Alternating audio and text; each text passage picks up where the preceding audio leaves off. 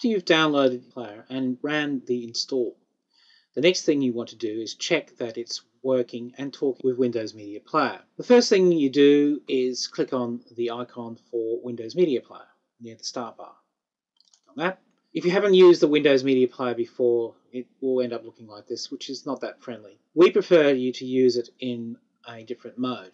Tool options. The way that you bring up the tool options is you press the Control and the M button. Then suddenly you see File, View, Play, and Tools. The other thing which we suggest you do is actually put it in a different view mode. Click on View and put it in the Skin mode, or the Control and 2. This then looks like a standard player. You click on Tools, Plugins, and vPedal Windows Media Player plugin should be ticked.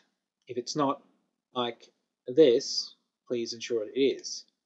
So now I've ticked it, it should be back there again. Another thing you should do before you play is create a shortcut for the settings.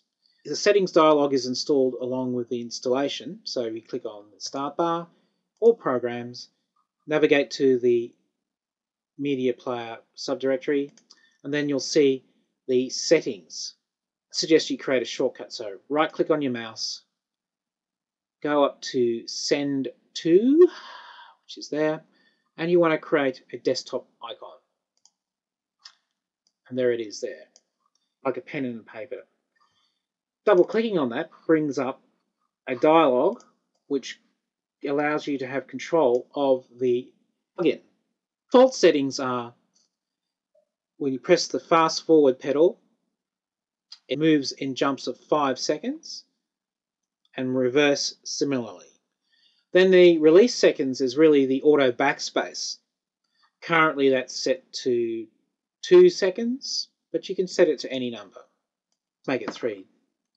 And the tap enabled means that you don't have to keep pressing your pedal to keep it playing.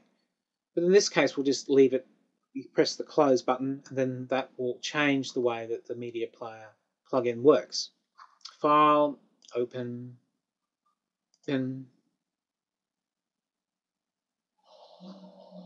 let's stop that. That started automatically, but now I'm going to press the pedal.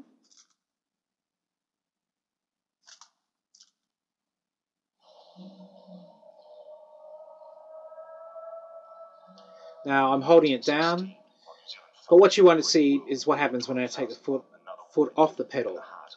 If you look at there, we're nearly at 16 seconds, 18 seconds, at 20 seconds, I'll let it release.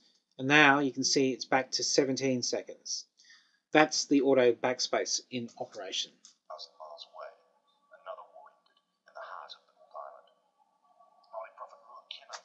See? Basically, it then moved back 3 seconds. If that's too much, let's open up the settings and change the value. Let's make it 1 second. Close. Let's move this up so it's midway through. 1940. Survives to this day. Auckland at WT Bainbridge recorded mounting panic. Back 1 second. Survives to this day. Auckland at WT Bainbridge recorded mounting panic. Start. The vPedal Windows Media Player plugin.